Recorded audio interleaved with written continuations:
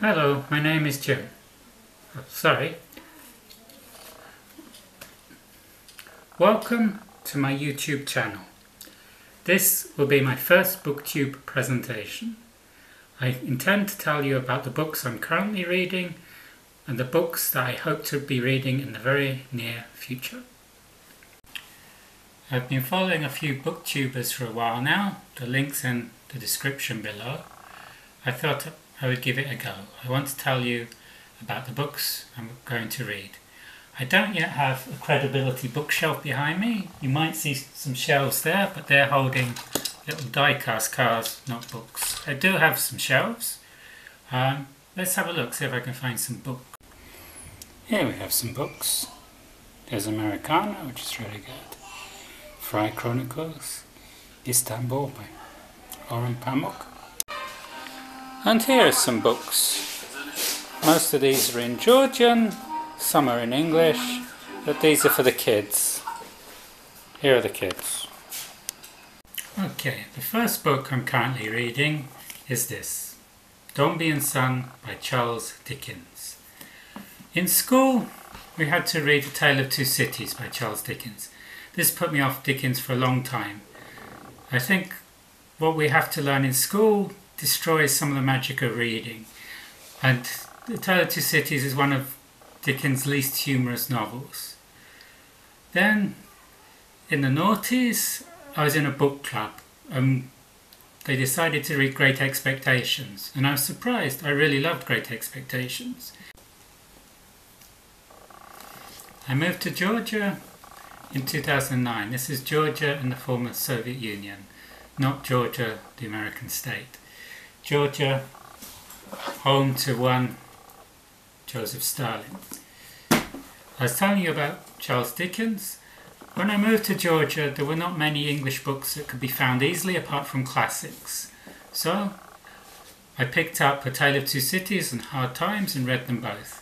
My second reading, A Tale of Two Cities, when I read it for pleasure, was more of a pleasure. I found some humour there, but not as much as in Great Expectations. Then last year, I decided I wanted to read the whole of Dickens' oeuvre. I started with the Pickwick Papers because that was his first book. I enjoyed that.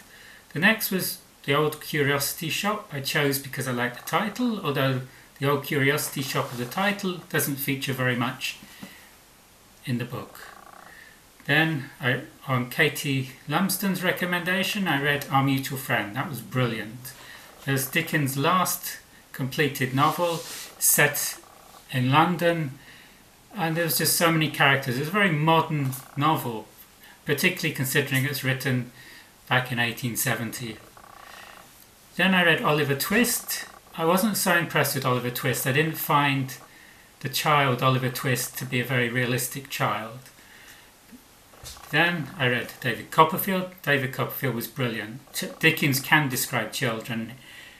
David Copperfield is probably Dickens' most autobiographical novels. And now I'm reading Dombey and Son. I'm enjoying it so far. I'm about halfway through. Dombey is Paul Dombey, who is a successful businessman, but he wants a son for his business. His first child is a daughter who he neglects. And then a son is born, but the son is quite frail. I'll talk more about this novel when I've finished it. The next book that I'm currently reading is Cry for Beloved Country by Alan Paton. This is the story of a Zulu pastor who goes from the countryside into Johannesburg to look for his delinquent son. This was written in the 1940s. Alan Paton was a very strong anti-apartheid activist, and the book deals with the problems of the city of Johannesburg, the racism with the apartheid system, and related issues. It looks like a very interesting read. The fourth book I'm currently reading is Storm of Swords by George R.R. Martin. This is from the Game of Thrones series. I read the previous book, A Clash of Kings. Usually when there's a film or a TV series, I want to read the book first.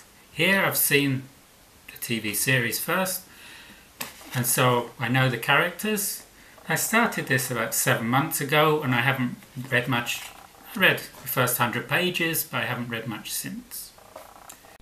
I don't expect any of you will want to read this. I'm not sure if I want to read this, but this is on my current reading list. This is Japanese folk tales translated into Georgian. I want to learn Georgian. Georgian has this very strange elven-like script. I haven't read very much because my Georgian is appalling. You can see from the first page I've got lots of pencil marks in there as I try to translate each word. Georgian is not an easy language to learn. The next book which I'm currently reading is The First Man by Albert Camus. I'm reading this in English because I don't have a French copy. There's a problem with reading books in translation is that you lose something in translation. Camus' most famous book, The Outsider, L'étranger, begins with the line in French, Aujourd'hui, maman est morte. Now, in English, we could translate that as today, mother is dead. But that is very cold, very distant. And a lot of the story is about how we relate to the central character Meursault, his relationship with his mother, his relationship with other people. We could translate it as today, mummy is dead. But this sounds too childlike. Or maybe today, mum is dead. But then we lose one of the syllables of maman. Some translators have had today, maman is dead. Introducing a foreign word into a translation could confuse the reader. With a word like maman, in most languages, maman, mama, mutter, it means mother. Bizarrely, where I live now, in Georgia, mama means father. Can you believe it? Mother is deda. If a child has a Russian mother and a Georgian father and calls out mama, they both could come running. I don't know what Georgians do about your mama jokes. I have friends from Lithuania, from Georgia. They hate the Russians, but they want to keep the Russian language that they learnt in school because they want to read the Russian writers in the original language. Dostoevsky, Pushkin, Chekhov, Gogol, Tolstoy. If you can read the novel in the original language, it's so much better.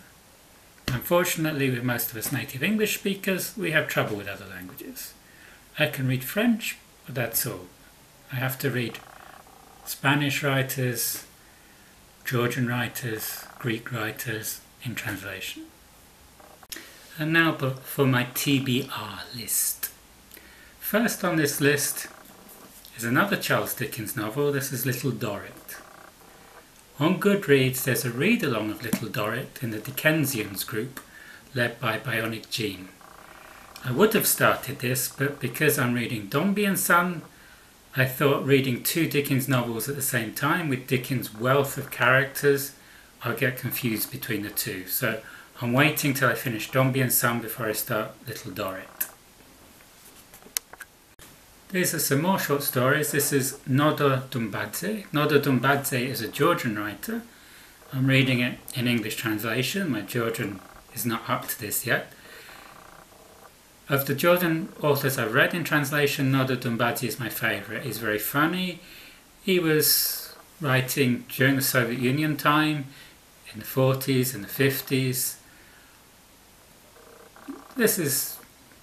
I hope this will be a good novel. I have one of his other novels, Granny, Illiko, Ilarion and I read this, I really loved this. It's a very funny book about these characters in Guria, and Guria is a region of Georgia, and the interaction between them.